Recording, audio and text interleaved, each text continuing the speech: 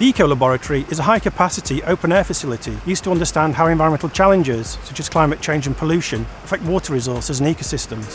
The facility has been developed as part of a £1.2 million investment by the University of Birmingham in environmental change research and education.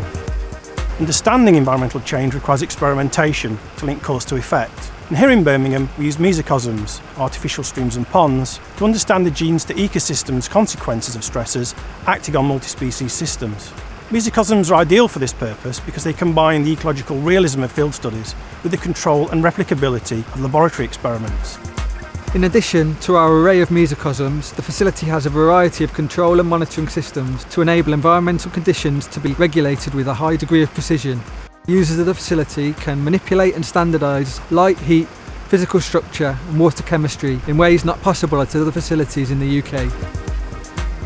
We work with industry to develop new water quality sensors. Our knowledge transfer partnership with a local instrumentation company has led to the development of optical sensors for monitoring dissolved organic matter.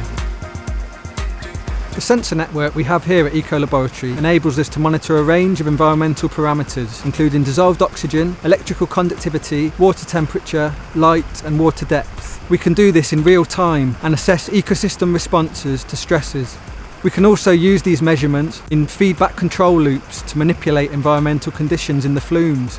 The wide range of automated actuators, pumps, valves and heaters can be controlled automatically using these near real-time measurements as control inputs.